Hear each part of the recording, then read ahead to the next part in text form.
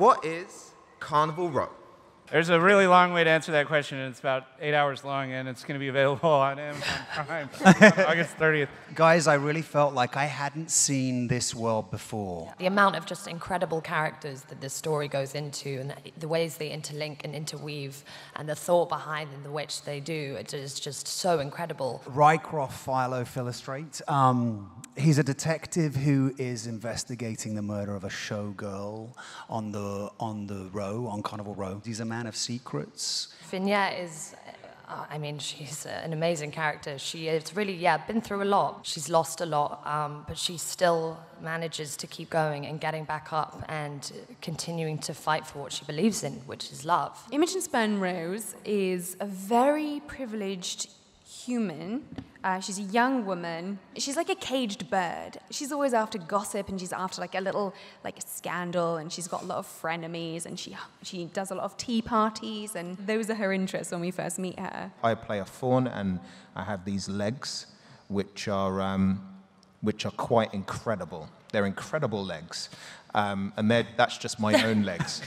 What about incredible legs? Yeah, what about your character? He has beautiful ankles, by the way. Put the leg up, hoist it up, let's see if they go. Do you know what it is? My dad had really muscly legs, and I got my mum's legs. What they do to my own legs is they put these muscles on, and then they put these... He has fur downstairs, but they... and they individually blow these thousands of hairs onto the legs so that when he walks, the thing breathes and moves. And that level of detail is worth having a 5-hour makeup call for. Yeah. And loads of the prosthetics were sort of made.